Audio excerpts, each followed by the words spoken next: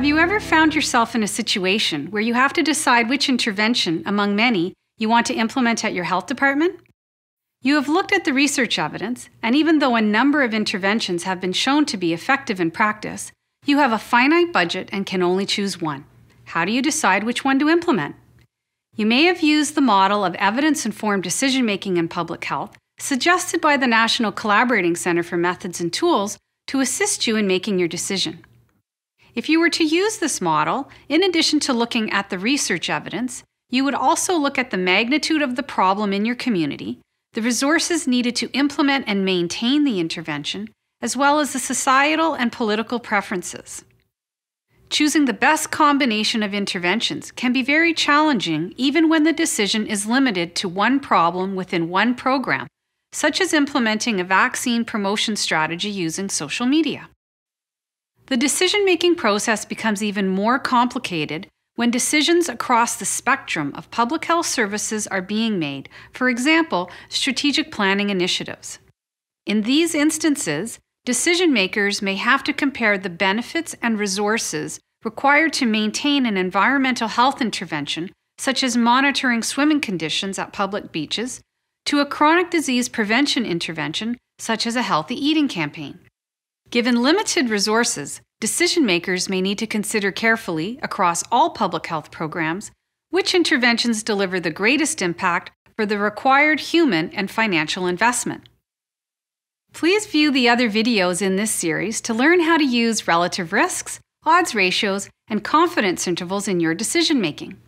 These valuable concepts will give you an estimate of how likely the result is, whether it is statistically significant, and how large the effect is. What they don't tell you is who an intervention worked for or how many people had the desired outcome.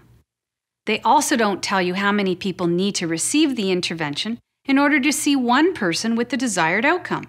To answer these questions, we can use a statistical measure called number needed to treat, or NNT. It is defined as the number of people who need to receive an intervention in order for one person to experience a positive outcome or to avoid a negative one. NNTs can only be calculated when there are only two possible options for the outcome being measured. For example, initiating breastfeeding or not initiating breastfeeding.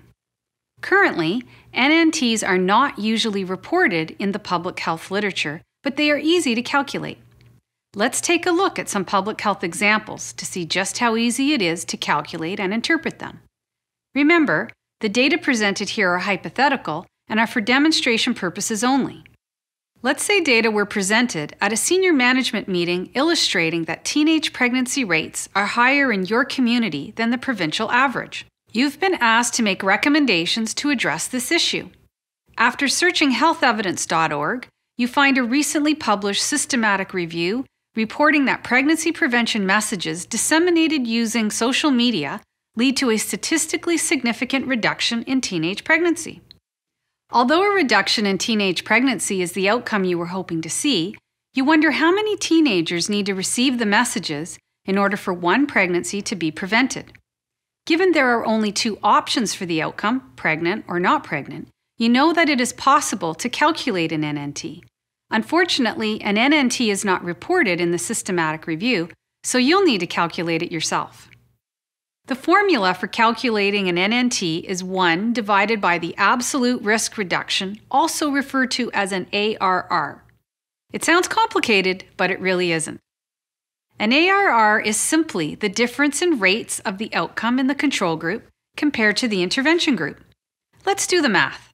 Say we have 1,000 teenagers in the intervention group who receive weekly messages over a one-year period about pregnancy prevention, and another 1,000 teenagers in a control group who do not. After 1 year, we see how many teenagers became pregnant in each group. We find there were 15 pregnancies in the intervention group and 30 pregnancies in the control group. The rate of pregnancy in the intervention group is the number of pregnancies divided by the total number of teenagers in the intervention group. In this case, 15 divided by 1,000, which equals 0.015. The rate of pregnancy in the control group is 30 divided by 1,000, or 0.030.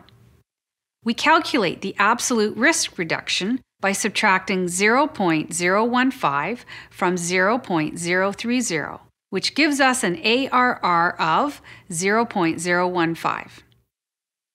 As mentioned earlier, to calculate the number needed to treat, we divide 1 by the ARR, so 1 divided by 0.015 gives us an NNT of 66.7. Because we can't have half a person pregnant or half a pregnancy, we round the NNT up to the nearest whole number, so our NNT is 67. Now we need to interpret what an NNT of 67 means. It means we would need to expose 67 teenagers to the intervention in order to prevent one pregnancy over a 1-year period. This would constitute a relatively effective intervention, as few teenagers need to receive the intervention in order for one negative outcome, teenage pregnancy, to be avoided. Let's look at another example. Suppose you are planning a strategy to increase the number of properly installed car seats. A recently published meta-analysis reported on the effectiveness of holding clinics to promote the correct installation of car seats. The intervention consisted of staff assessing whether car seats were installed correctly and teaching people how to correctly install them. The control group received standard practice where people could call and request information on correct installation. 1 month after the intervention, cars were assessed to identify correctly installed car seats. Following data were reported in the meta-analysis. Among 500 people exposed to the intervention, 225 correctly installed their car seats compared to 195 in the control group. We calculate the event rate in the intervention group by dividing the number of correctly installed car seats by the total number of people in the intervention group.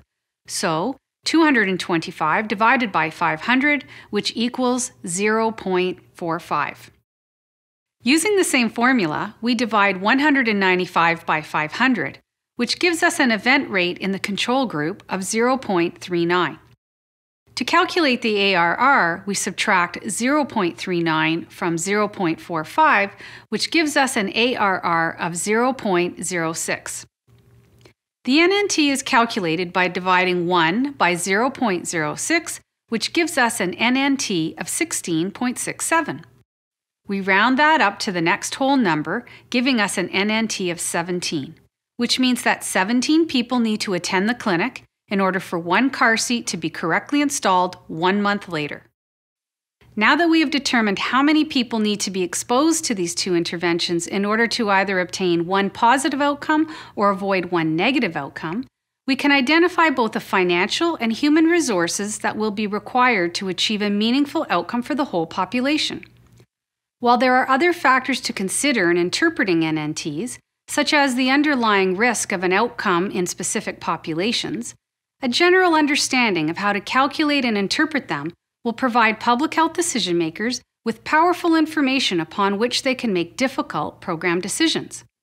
Generally, the smaller the NNT, the greater potential impact there will be at a population level. Sometimes an intervention can produce unanticipated negative outcomes or harms, which should be considered when making a decision. To assess the magnitude of negative outcomes, we calculate the number needed to harm, or NNH. The NNH tells us how many people would need to be exposed to an intervention in order for one unintended negative outcome to be observed. For example, let's say we are considering an anti-bullying campaign. The evidence indicates that the campaign is effective in reducing the number of bullying episodes. However, more children exposed to the intervention report feeling isolated compared to those not exposed. You can calculate the NNH to determine how many students would need to be exposed to the intervention for one student to feel more isolated. This will help you weigh the benefits on an intervention against the potential harms. One final use of this calculation is the number needed to immunize, or NNI.